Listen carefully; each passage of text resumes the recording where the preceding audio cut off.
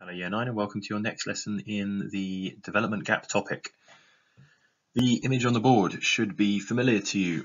It's the video you watched at the very start of this topic. I want you to try and remember back. Try and visualize what happened to this graph shown in front of you and what the main point of this video was, and just jot down one or two sentences to remind yourself of that. It's going to be very helpful to think about that for today's lesson as well. So just spend a few minutes on that.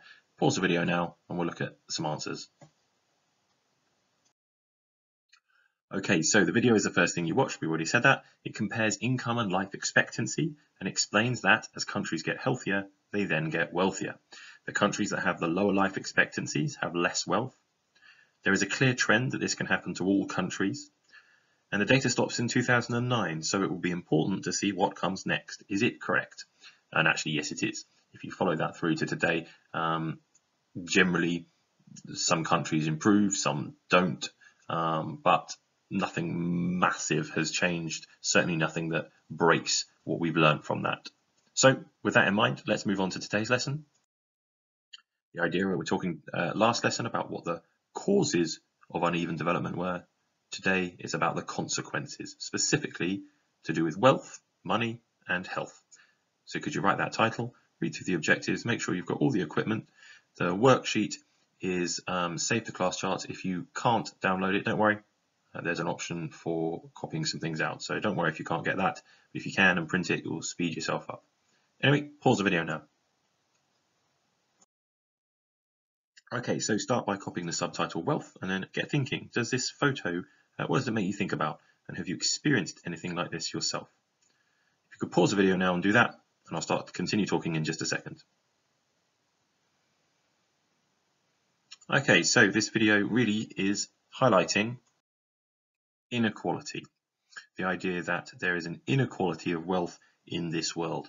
And I think this photograph really does sum that up very well, doesn't it? You've got a man on the left. Now, we don't know much about these people. We're making assumptions based on what they look like, which is never great, but that's what we've got to work with here. It's getting you thinking about the fact that you will have seen in your life people who are wealthy and people who are clearly not. You'll have come across those maybe personally. You'll have come across those maybe impersonally by walking past people on the street, such as in this situation here. But we've all seen, unless we've been living under a rock somewhere, we've all seen inequality in the world around us. So we all have some prior knowledge of that on which to build. So let's start looking at the whole world. We're looking globally in this topic, so let's continue that trend. There are 4 statements. I'd like you to look at this figure here, this graph, and I'd like you to write each statement truthfully. So put the numbers 1 to 4 in the margin and then write out those statements truthfully. If there's anything in there that's wrong, I'll tell you now, yes there is, you need to correct that and change it to make it true. So pause the video now, spend a couple of minutes on each of those thinking about them. Next slide will show some answers. Okay, so the first and the fourth were correct. North America does have the highest share of global wealth, and this is a bar chart. However, India does not have the lowest share of global wealth. It's actually the whole continent of Africa. And just take a moment to consider that. India, as a country in Asia, has a higher percentage of the total global wealth in the world than the entire continent of Africa does. A country against a continent. That suddenly puts this into perspective. And look at China. That's, again, an individual country, and it has significantly more of the global wealth than Africa, than India. Number 3, wealth is distributed equally. No, it is not. It is unequal around the world, meaning that wealth is not equal. Some parts of the world have more wealth, such as North America and Europe, than others, such as Africa and Latin America. Okay, with that in mind, let's move on. So, nothing to write here, just something to read and look at and think about. I want you to consider the facts shown here and just think to yourself, is this fair? Do you think personally that this is a fair situation? Spend a moment thinking about that, and on the next slide we'll go through some potential thoughts you may have had. So pause the video now and have a few minutes thinking about that. So some people would argue no, it's not fair. Everyone should be equal. Some people, however, would argue, yes, some people deserve more than others. Some people have other opinions in between those, or are not sure. So really, the ultimate aim of that thinking task is there is inequality in the world. There's huge inequality. However, some people think that's fine, some people don't. And there's no right or wrong here. It really just depends where you are from, what you're thinking about, and who you are. Okay, so let's get back to the facts. We have a lovely colourful world map here. It is a choropleth map using shades of colour to show, in this case, the median wealth per adult measured in dollars. So looking at the average wealth per adult in each of those countries. You'll notice that the colours change. If we're looking at a green colour, you're generally in the wealthier end.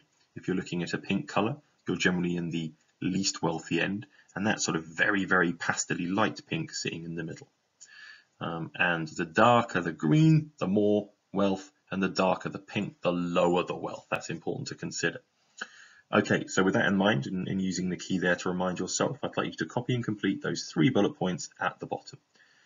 Where you have the 2 options, you need to pick the correct option. So I should spend about 5 minutes copying and completing that.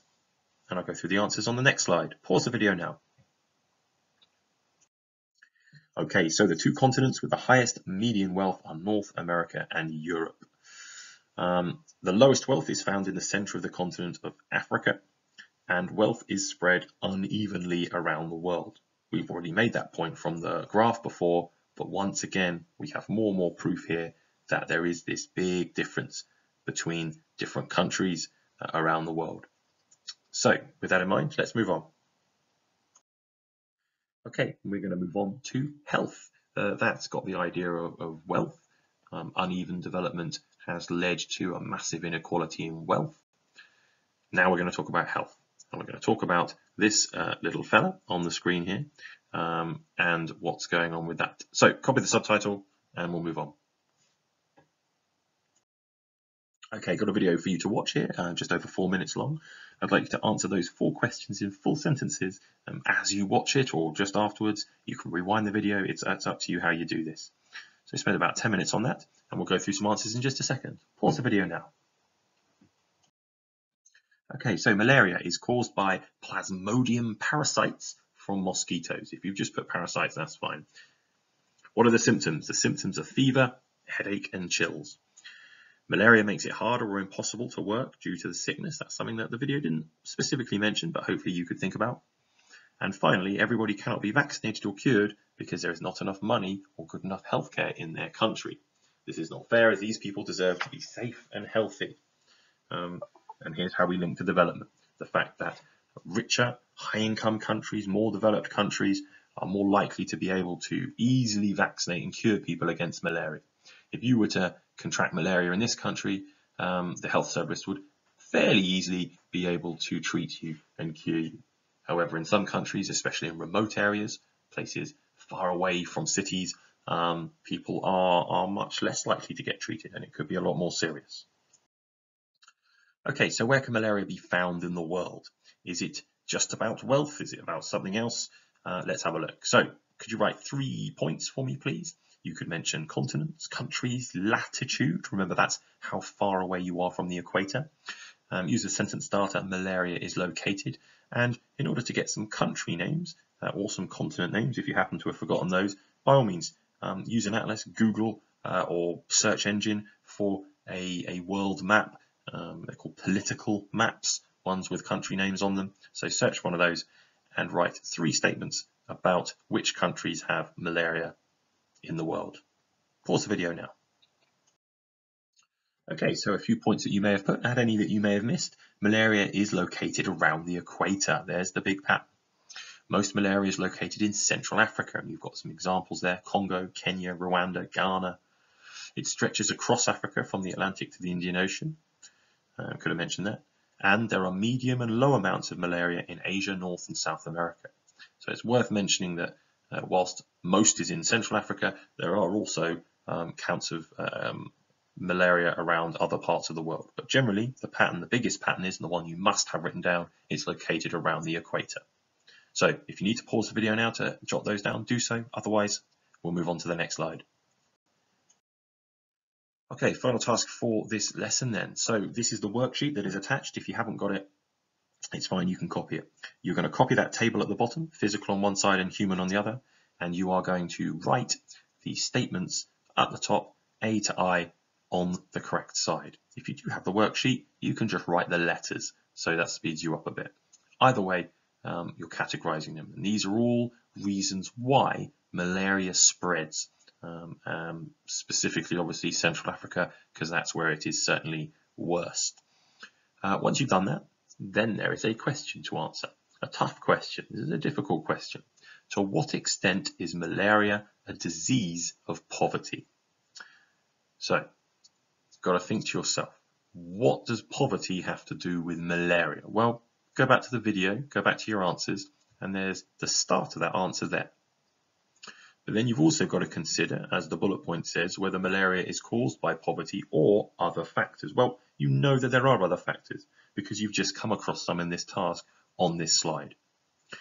Then you've got to start to think, well, which is the most important factor? Is it poverty or is it something else? Put that into a piece of writing. This is going to be maybe a paragraph or two. When you've done that, you can email that to your teacher, and this is exactly the kind of work we'd love to see. A bit of creativity in how you put this together and write it, showing your ability to kind of explain points, and in this case even evaluate whether it is poverty or not. And this is the kind of thing we'd love to see as teachers, and we could give you some feedback on as well. So get cracking with all of that. And overall, the table, well, it says 15 minutes at the bottom there. I think maybe if you're writing the table out, it's certainly going to take a bit more than that. Spend 10 minutes on that writing task, and as long as that table takes to do, depending, it could take you a few minutes if you're using the worksheet, or it could take you 10 minutes if you're copying it all out. Anyway, get cracking with that. We've got one more slide to go and we're done. Okay, so the final slide, the answers to the worksheet, just go through and double check those letters. If you're not sure what letter tallies up to what, then just rewind the video back to the sheet again, and you can check the letters and make sure you've got that correct. Don't forget, if you'd like to, we'd love to see your work. Email it to us and share. Otherwise, have a great day. That is the consequences of uneven development on wealth and health. We'll see you soon. Take care.